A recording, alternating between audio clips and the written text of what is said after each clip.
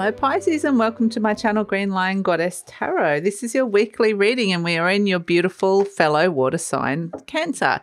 So this is going to be a very compatible energy for you, which is really nice. And the image I got was something really amazing going on inside of your mind and kind of doing a bit of a rejoicing, happy dance kind of energy.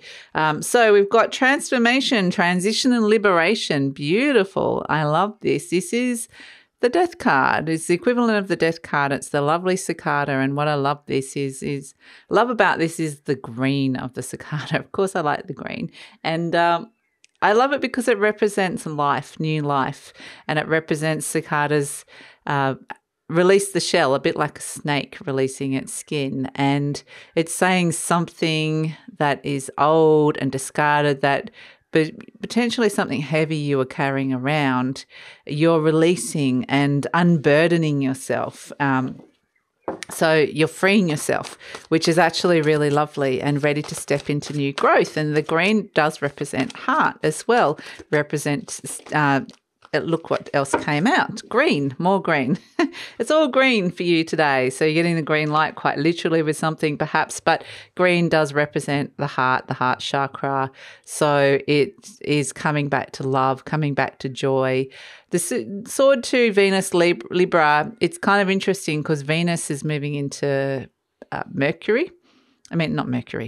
Gemini. I was thinking about the sign that Gemini rules. So it's interesting. This sword to Venus Libra is about a relationship, and it's about some ideas and decisions that you've had to make, even a hesitation about a relationship in your life, some of the people in your life. But there's something really transforming in terms of your connecting into your heart.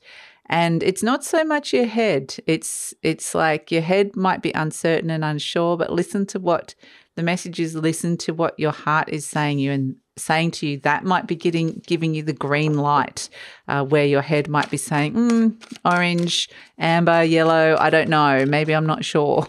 So let's see, getting the green light with something in your life at this moment in time.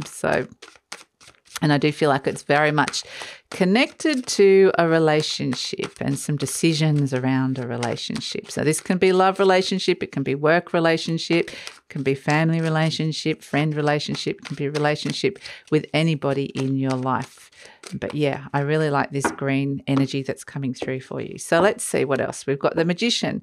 Okay, so this is like how is this going to happen? The Sun. Oh, okay. So yes, there's breakthroughs around this, the breakthroughs around something that, and you're seeing very clearly now how to move forward because you've got the green light and you're kind of like, I didn't think something was possible before, but now something within the relationship is transforming and shifting and changing, and now I've got the kind of go ahead. We can move forward with something. The Hanged Man, there's a sense of enlightenment. And this is from looking at something from another person's point of view, realizing what you've been holding on to, and then letting something go.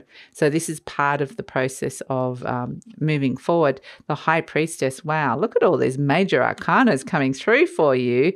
So this is where you're potentially getting this person that you're dealing with here is somebody who is very, very important to you. Could be your number one kind of energy.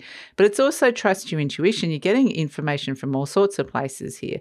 See, the Magician is getting information from spirit, open mind, anything is possible. The Sun is coming in, illuminating and showing you things clearly. And then the Hanged Man has the sun around his head because he's seen something from a very different angle. So it's kind of like, I've looked, I can see that very clearly. Information's coming in through your intuition with the High Priestess, which is really fantastic. And then we've got the Devil, 5 major arcanas. Wow.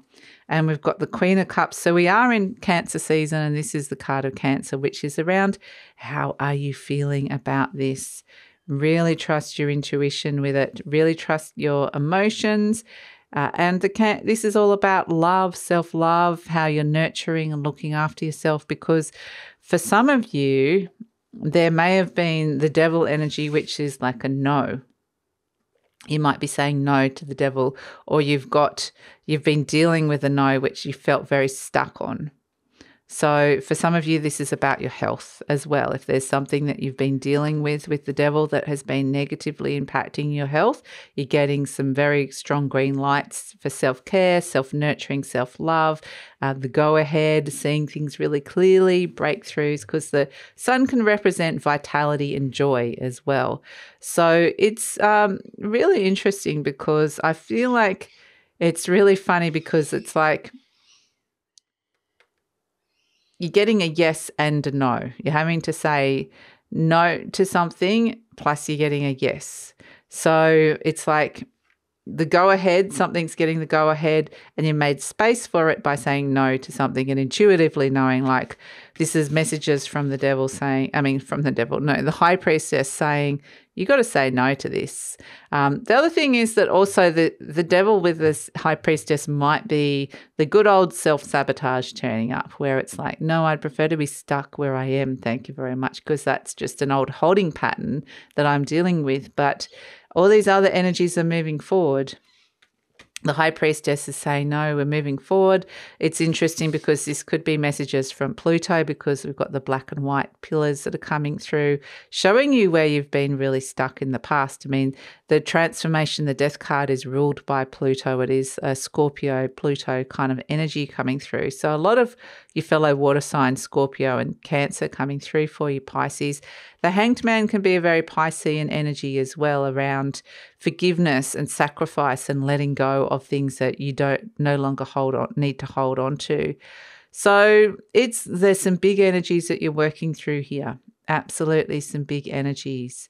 And I feel like this may be that you are seeing very clearly that you have to say no to somebody, that you have to say no to something in order to bring the love back, in order to give the green light and the go-ahead to this Queen of Cups energy, which brings in love and compassion and self-love and healing. So, yeah, interesting energy. It feels very powerful. It's big energy that you're working with. The fact that you've got 5 major arcanas plus the death card. So it's no wonder that this little Two of Swords here is going, I don't know how to make a decision because I've got all these like big energies that I'm processing at this moment in time.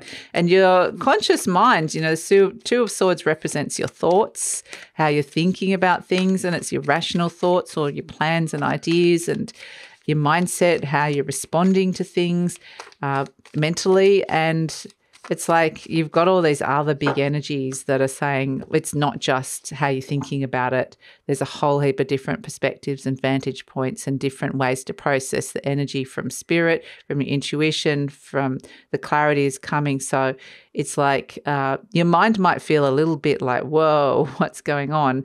But if you come back into trusting your intuition and come back into how you're really feeling about something, like, again, trust your heart with the Queen of Cups, this is where you are going to find that place that it's going to be easier to go through this transition.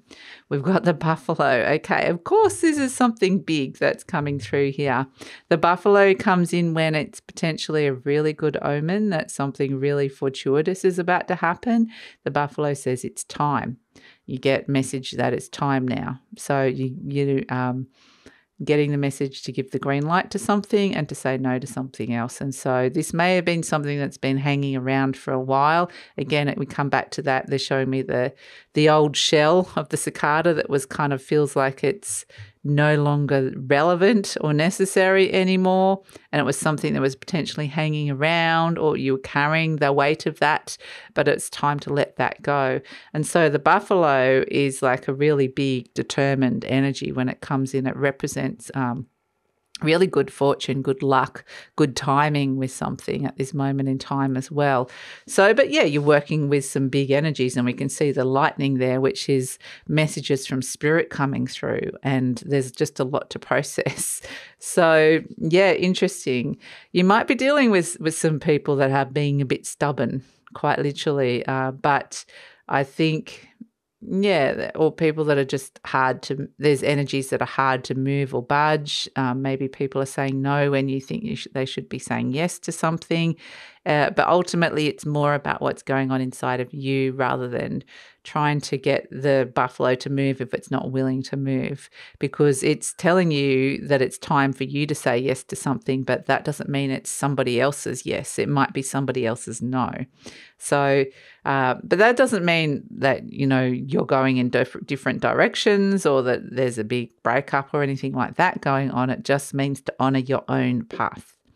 And that's kind of the energy that's coming through with this, because I feel like this is more a sense of you coming back to love and a place of emotional safety and caring and putting whatever issues that you have with a relationship in your heart and give it the loving compassion that it needs so that it can transform. So that's it, Pisces. Please like, subscribe, share, leave a comment, and look forward to seeing you next time.